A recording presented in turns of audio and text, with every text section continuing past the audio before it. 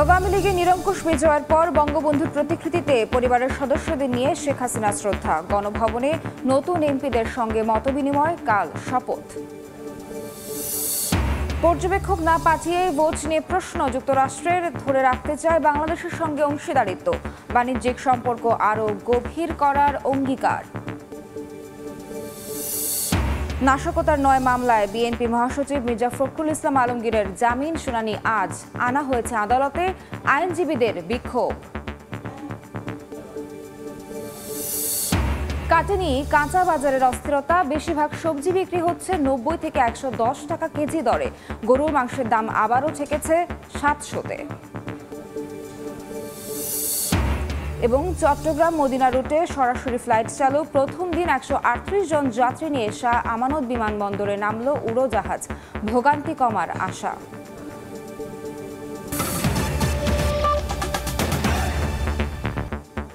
সময় সংবাদের সঙ্গে আছি আমি নাবিলা সোহার। এছাড়াও আমাদের সঙ্গে থাকবেন মাকসুম আলম খান।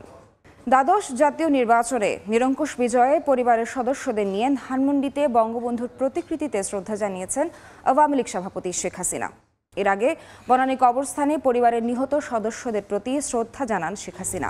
এ সময় তার সঙ্গে উপস্থিত ছিলেন ছোট বোন শেখ রেহানা, সাইমা ওয়াজেদ হোসেন পুতুল ও রাদওয়ান মুজিব সিদ্দিক। ১৫ আগস্টে নিহত পরিবারের সদস্যদের প্রতি শ্রদ্ধা জানান তারা। পরে ফাতিহা পাঠ ও মোনাজাত করেন তারা। এর কিছু সময় পর সকাল ৭:৩০টায় ধানমন্ডি ৩২ নম্বরে ঐতিহাসিক বঙ্গবন্ধু ভবনে পৌঁছান শেখ হাসিনা। সেখানে জাতির পিতা বঙ্গবন্ধু শেখ মুজিবুর রহমানের প্রতিকৃতিতে ফুল দিয়ে শ্রদ্ধা জানান তিনি। এদিকে আগামীকাল নবনির্বাচিত সংসদ সদস্যদের শপথ নেওয়ার কথা রয়েছে।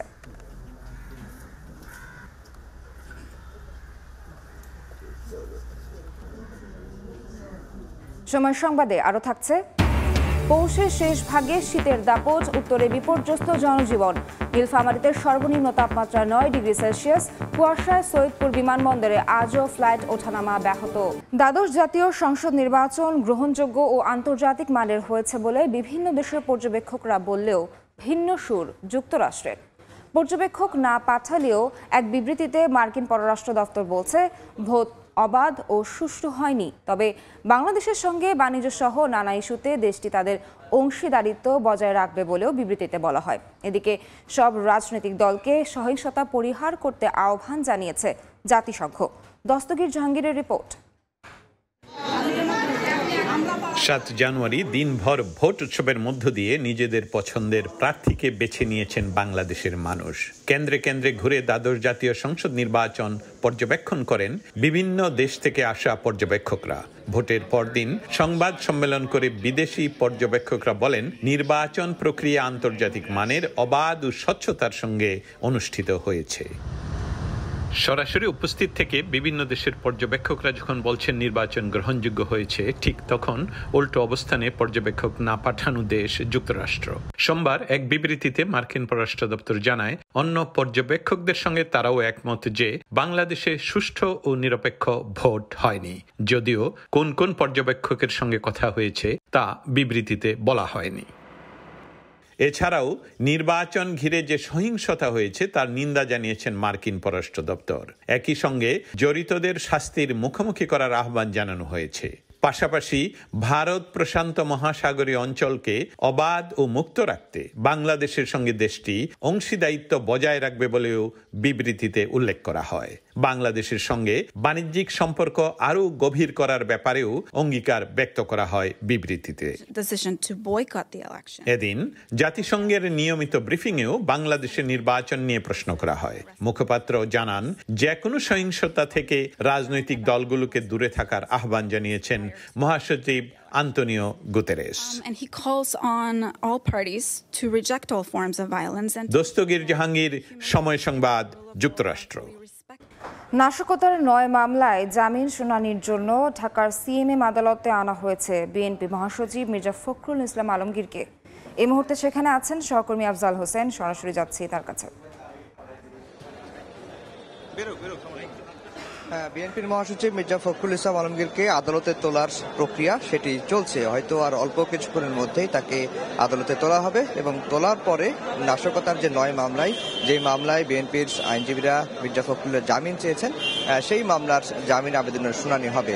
তো সেই প্রক্রিয়াটি এখন চলছে। এর আগে সকালে কেরানীগঞ্জ কারাগার থেকে বেলা সকাল 11:30টার দিকে তাকে আদালতে হাজির করা হয় এবং আনার পরেই তাকে আদালতের যে গারদখানা সেখানে রাখা হয়েছে। এখন সেখান থেকে এজলাসে বিচারকের সামনে তোলা হবে। বিএনপির মহাসচিবের বিরুদ্ধে মোট 28 অক্টোবরের ঘটনার পরে 11টি মামলা হয়। এর মধ্যে পল্টন থানার 8টি মামলা আর রমনা থানার 3টি মামলা।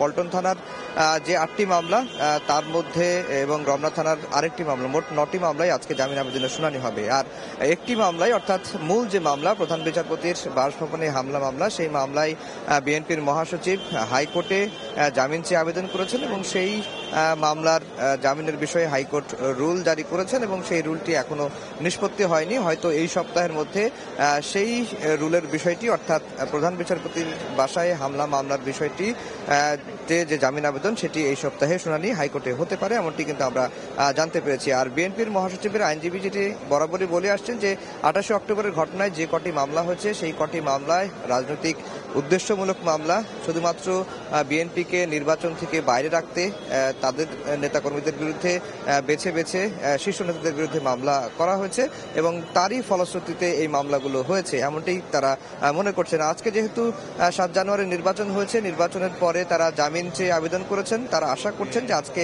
নাশকতার যে 9 মামলা, সেই 9 মামলায় বিএনপির মহাসচিব মির্জা ফখরুল ইসলাম আলমগীর জামিন পাবেন। আজকে যদি 9 মামলা জামিনও পান, তার মধ্যে আরও 2টি মামলা বাকি রয়েছে, সেই 2টি মামলায় জামিন নিতে হবে। জামিনের পরে হয়তো তিনি কারামুক্ত হবেন। 29 অক্টোবর থেকে বিএনপির মহাসচিব কিন্তু কারাগারে রয়েছেন। তো এই ছিল সিএমএম আদালত থেকে আমার কাছে সবশেষ খবর বিএনপির মহাসচিবের জামিন শুনানির বিষয়ে।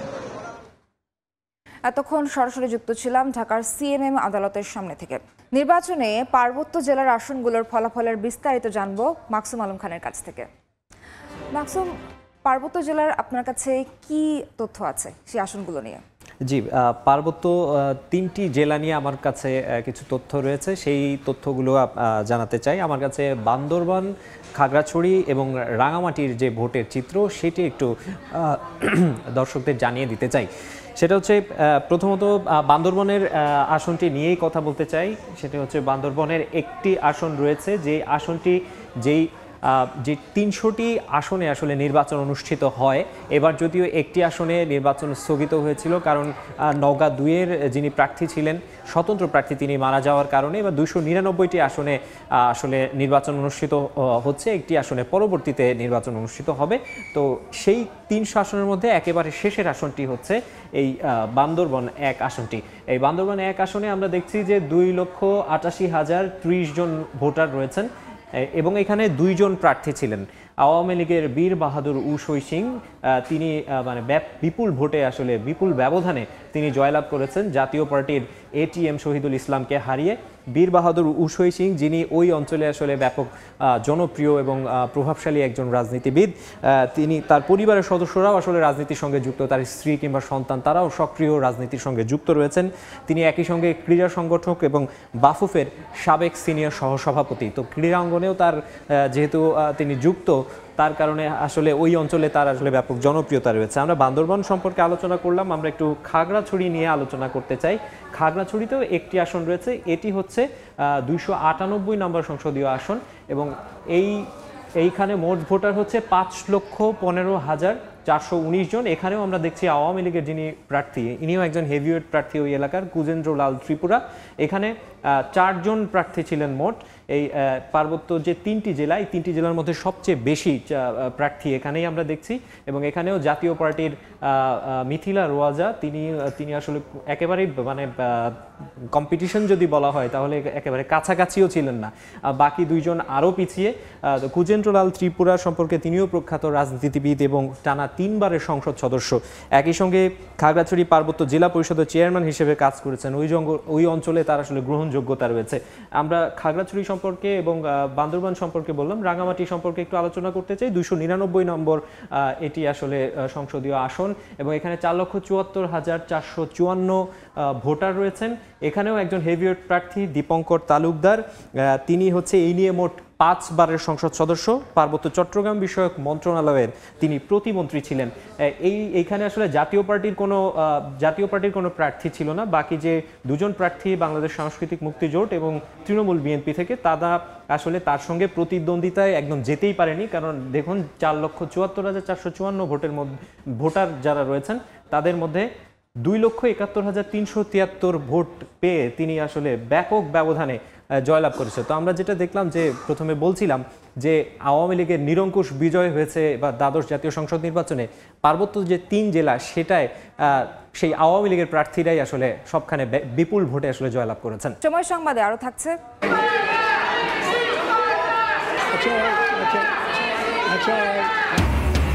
নিজ দেশেই তোপের মুখে মার্কিন প্রেসিডেন্ট বাইডেন। অনুষ্ঠানের শুরুতে গাজায় যুদ্ধবিরতির দাবি বিক্ষোভকারীদের বাধ্য হয়ে থামিয়ে দেন বক্তব্য। মধ্যপ্রাচ্যগামী যাত্রীদের ভোগান্তি কমাতে চট্টগ্রাম থেকে সৌদি আরবের মদিনায় সরাসরি বিমান চলাচল শুরু হলো। প্রথম দিন 138 জন যাত্রী নিয়ে শাহ আমানত বিমানবন্দরে অবতরণ করে বাংলাদেশ বিমানের একটি ফ্লাইট। এখন থেকে যাত্রাপথের সময় অন্তত 4 থেকে 5 ঘন্টা কমে আসবে। শাখাউটিপুর ক্যামেরায় কমলদের রিপোর্ট। চট্টগ্রাম শাহ আমানত বিমানবন্দরে অবতরণ করল বাংলাদেশ বিমানের 787 মডেলের ড্রিম লাইনার। সৌদি আরবের মদিনা থেকে আসা যাত্রীদের ফুল দিয়ে বরণ করে নেন বাংলাদেশ বিমান কর্তৃপক্ষ এবং বিমানবন্দরের কর্মকর্তারা।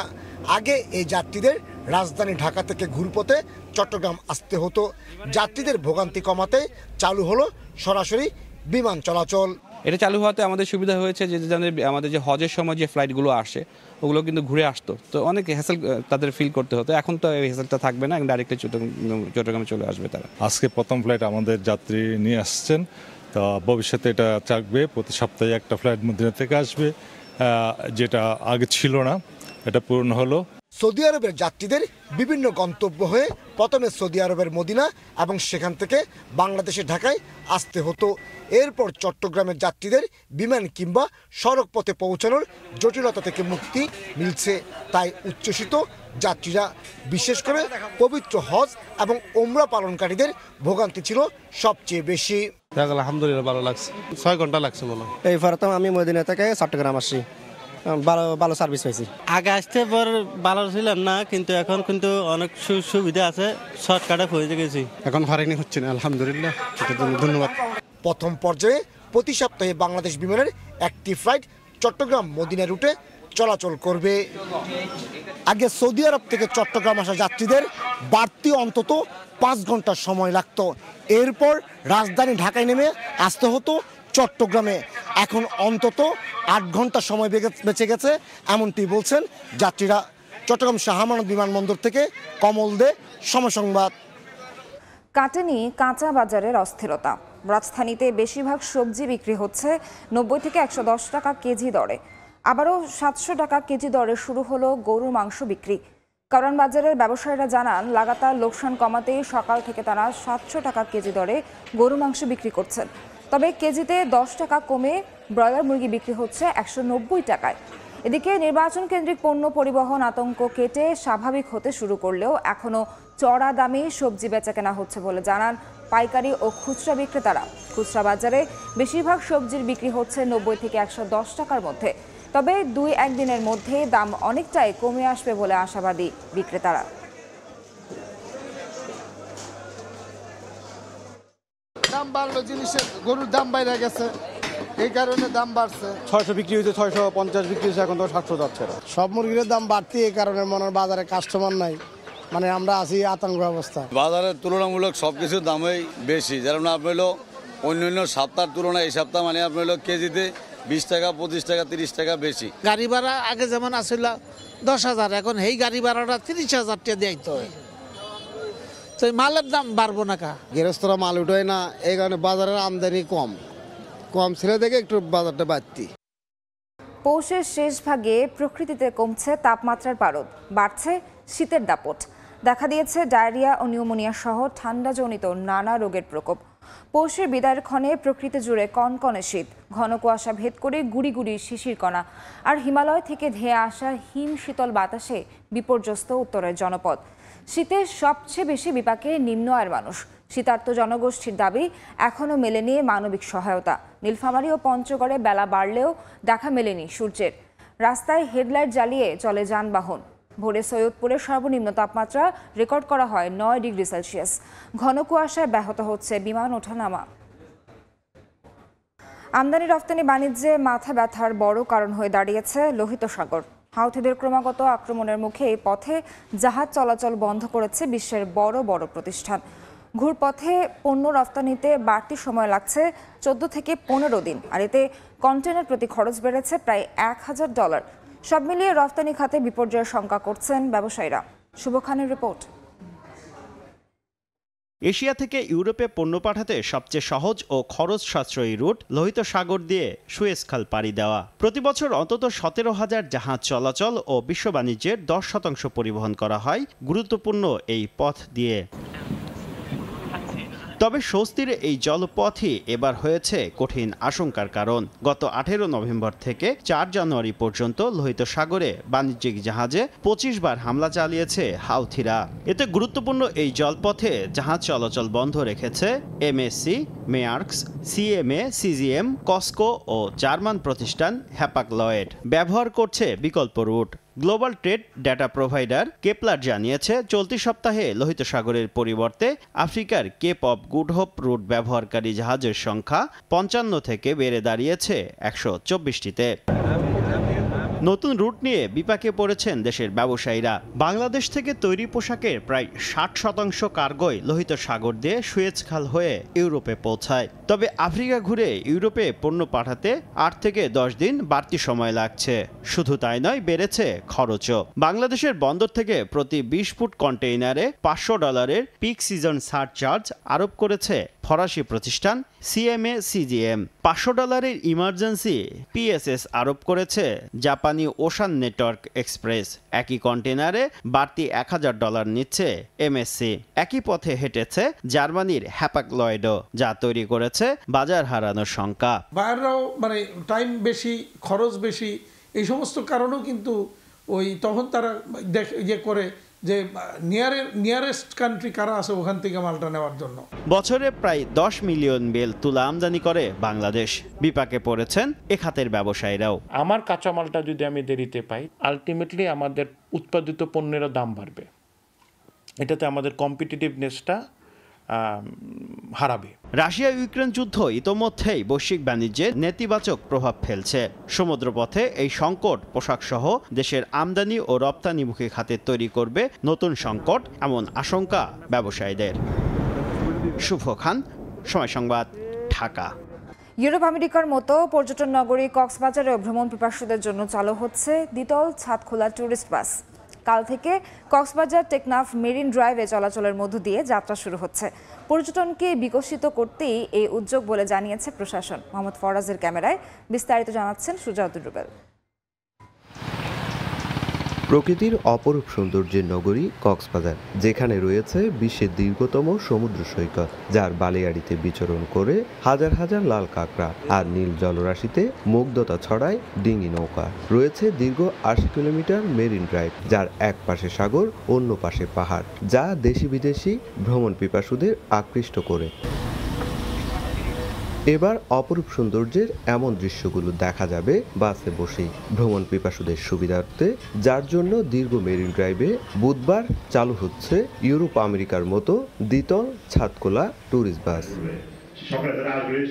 এরই মধ্যে কক্সবাজার জেলা প্রশাসন ও বাংলাদেশ সড়ক পরিবহন কর্পোরেশনের মধ্যে সমঝোতা স্মারক স্বাক্ষর হয়েছে। প্রশাসন বলছে, কক্সবাজারের পর্যটনকে বিকশিত করতেই এমন উদ্যোগ নেওয়া হয়েছে। প্রতি ট্রিপের একটা মিনিমাম যেটা না নিলেই নয়, সেটি আমরা নির্ধারণ করেছি। তারপর আমরা চাই যে এটি একটি এস্টাবলিশড একটি সার্ভিস যাতে এটি হয়।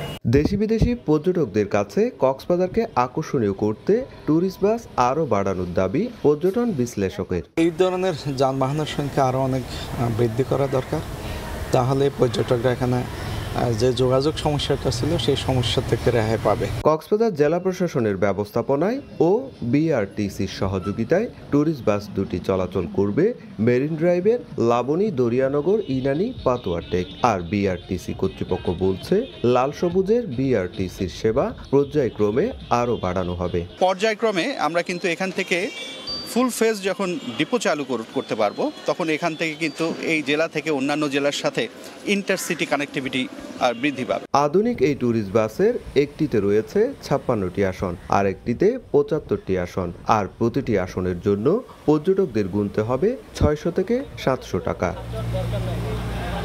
সুজাউদ্দিন রুবেল, সময় সংবাদ, কক্সবাজার। এবার নিজ দেশে বিক্ষোভের মুখে পড়লেন মার্কিন প্রেসিডেন্ট জো বাইডেন।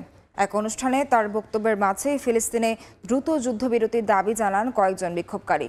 এতে বাধ্য হয়ে সাময়িক নিজের বক্তব্য বন্ধ রাখতে হয় বাইডেনকে। পরে নিরাপত্তা কর্মীরা বিক্ষোভকারীদের বের করে নিয়ে যান।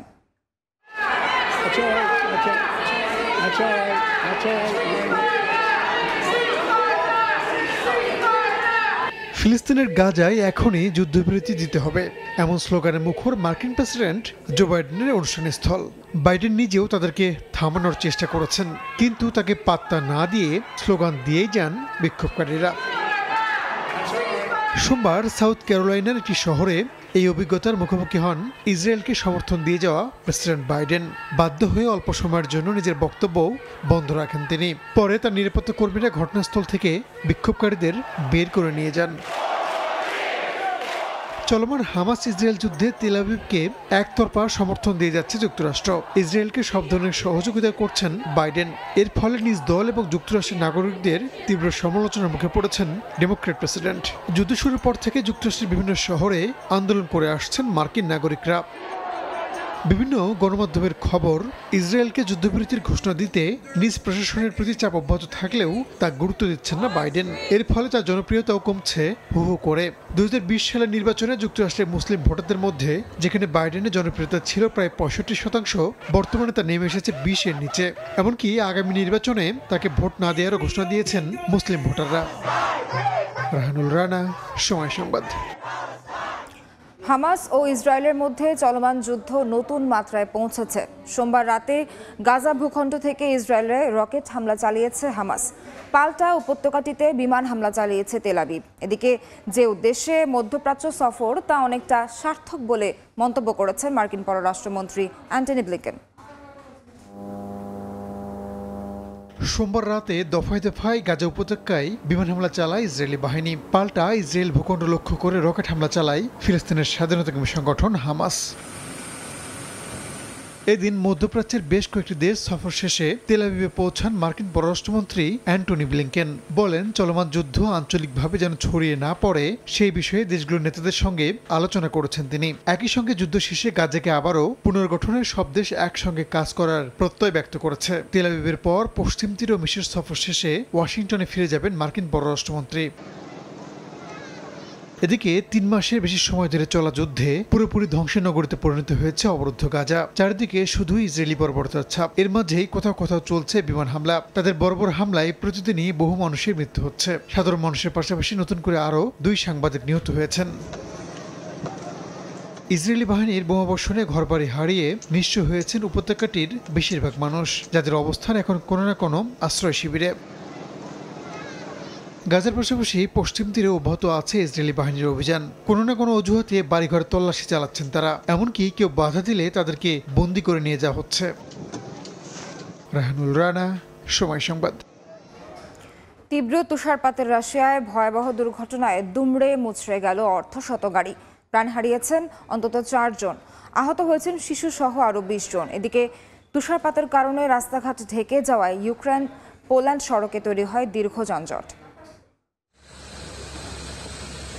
পাখির চোখে প্রথমে দেখে বোঝার উপায় নেই নিচে গাড়ির জটলা লাগার কারণ কি, কিন্তু কাছে যাওয়ার পরই ভয়াবহতা দৃশ্যমান। সোমবার রাশিয়ার নভগোরদ অঞ্চলে ভয়াবহ সড়ক দুর্ঘটনা ঘটে। মহাসড়কে জমে থাকা পিচ্ছিল বরফের কারণে একের পর এক গাড়ি নিয়ন্ত্রণ হারায়। স্থানীয় কর্তৃপক্ষ বলছে, দুর্ঘটনা কবলিত গাড়িগুলোকে পেছন থেকে আসা গাড়িগুলো ধাক্কা দেয়। এতে ভয়াবহ পরিস্থিতির সৃষ্টি হয়। দুর্ঘটনায় দুমড়ে মুচড়ে গেছে 50-এর বেশি যানবাহন। খবর পাওয়ার পরই ঘটনাস্থলে পৌঁছায় উদ্ধারকারী দলের সদস্যরা। সড়ক দুর্ঘটনায় হতাহত হয়েছেন বেশ কয়েকজন, এদের মধ্যে শিশুও রয়েছে। গুরুতর অবস্থায় কয়েকজনকে হাসপাতালে ভর্তি করায় মৃতের সংখ্যা বাড়তে পারে বলে আশঙ্কা করা হচ্ছে। এদিকে তুষারপাত ও তীব্র ঠান্ডায় ভয়াবহ পরিস্থিতির সৃষ্টি হয়েছে পোল্যান্ড ইউক্রেন মহাসড়কে। ঠান্ডায় বরফ জমে যাওয়ায় দীর্ঘ যানজট তৈরি হয়েছে। পণ্য বোঝাই ট্রাকগুলো ইউক্রেনে ঢোকার জন্য সারিবদ্ধভাবে সীমান্তে অবস্থান করছে। অনেকে আবার নিজ গাড়ি থেকে তুষার সরানোর কাজ করছেন। তারা বলতে পারছেন না কবে নাগাদ পরিস্থিতি ঠিক হবে। তবে তীব্র ঠান্ডায় ট্রাক চালকদের কেউ অসুস্থ হয়ে পড়লে তাদের জন্য প্রাথমিক চিকিৎসার ব্যবস্থা করা হয়েছে সীমান্তেই। রাহানুল রানা, সময় সংবাদ। জার্মানিতে কৃষি খাতে ভর্তুকি কমানো সহ কৃষকদের অন্যান্য সুযোগ সুবিধা ছেঁটে ফেলায় রাজপথে নেমেছেন দেশটির হাজার হাজার কৃষক। রাজধানী বার্লিন সহ প্রায় প্রতিটি অঞ্চলের সড়ক ও মহাসড়ক দখল করে সলজ প্রশাসনের বিরুদ্ধে বিক্ষোভ প্রদর্শন করেন কৃষকরা। জার্মানি থেকে কৃষক আন্দোলনের বিস্তারিত জানাচ্ছেন বিটু বড়ুয়া। হঠাৎই কৃষকদের কপাল পড়তে শুরু করেছে জার্মানিতে। বিশেষ করে কৃষি খাতে কর না কমানো সহ সব ধরনের ভর্তুকি সুবিধা বাতিল করার দেশের চ্যান্সেলর ওলাফ শলসের নেতৃত্বে 3 দলের জোট সরকার যে সিদ্ধান্ত নিয়েছে তার বিরুদ্ধে প্রতিবাদে রাজপথে নেমে আন্দোলন শুরু করেছে কৃষকরা। আন্দোলনের অংশ হিসেবে রাজধানী বার্লিনের ঐতিহাসিক সড়ক স্ট্রাসেডেস জিপসেন্টে ইউনি সহ দেশটির বিভিন্ন প্রদেশের সড়ক মহাসড়ক দখল করে নেয় 10,000-এরও বেশি কৃষি খাতে ব্যবহৃত ট্রাক্টর। কৃষক বাঁচলে দেশ বাঁচবে, অবিলম্বে সরকারের পদত্যাগ চাই, কৃষক নাই তো কৃষি নাই, খাবার নাই তো ভবিষ্যৎ নাই শিরোনামে ব্যানার পোস্টার টাঙিয়ে প্রতিবাদ জানায় হাজারো কৃষক। দেখুন, কৃষক হিসেবে এই কাজ বোধহয় আর কখনো হবে না, কারণ এই খাতে কর না কমানো, প্রচলিত সুবিধা সহ ট্রাক্টরে ব্যবহৃত ডিজেলের মূল্য না কমানোর সরকারের সিদ্ধান্তের প্রতিবাদে আজ আমরা রাস্তায় নেমেছি। কি আর বলবো, শলজের নেতৃত্বে এই সরকার কোনোভাবেই জনগণের পক্ষে কাজ করছে না। সাধারণ কৃষকরা যদি না বাঁচে দেশের অর্থনীতি তো তলানিতে যাবে। তাই কৃষকদের এই আন্দোলনে সংহতি জানাতেই আমিও রাজপথে এসেছি।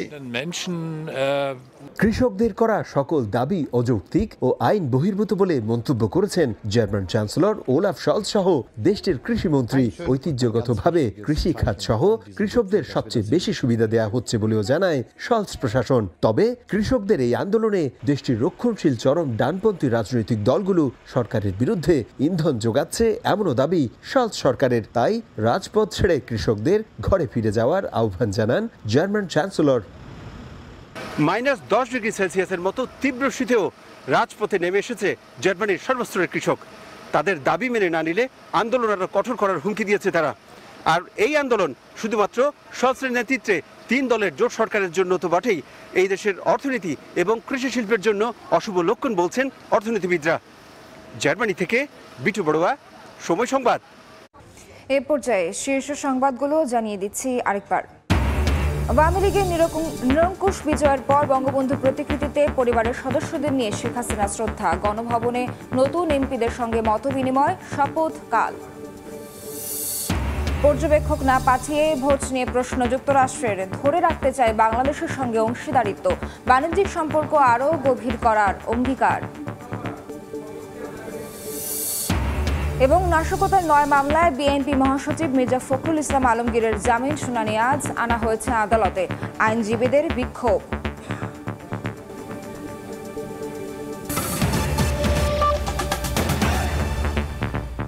এ ছিল সময় সংবাদে। খেলার সময়ের সঙ্গে থাকবেন মাকসুম আলম খান। সোয়ার, ধন্যবাদ আপনাকে। খেলার সময়ের আয়োজন নিয়ে ফিরছি কিছুক্ষণ পর, সঙ্গেই থাকুন সময়।